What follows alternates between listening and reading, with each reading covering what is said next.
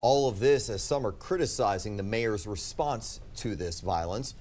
7 News reporter Rebecca Turco joins us live from the scene of the crime. And Rebecca, the suspect's landlord, from what we understand, about to hold a press conference any minute.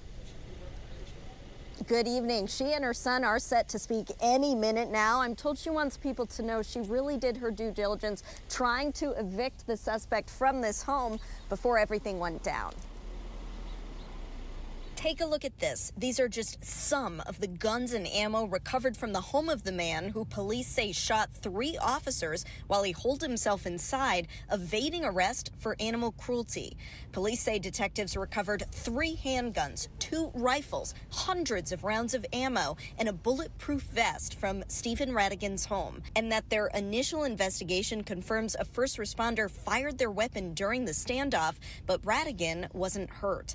That use of force is being investigated as Rattigan remains behind bars till he's back in court later this month. D.C. is not safe any longer.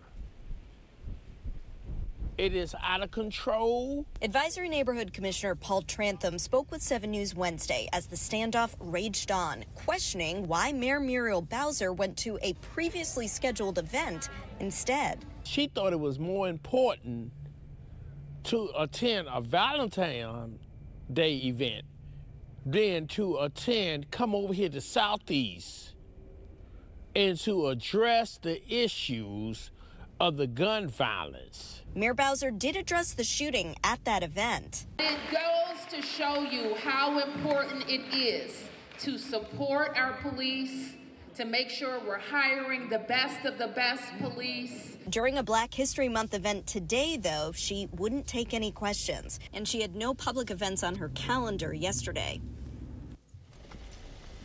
And they are right about to get this press conference started, so keep it here for the very latest. Reporting live in Southeast D.C., Rebecca Turco, 7 News. Thank you, Rebecca. 7 News with 5 stops at 5 now, covering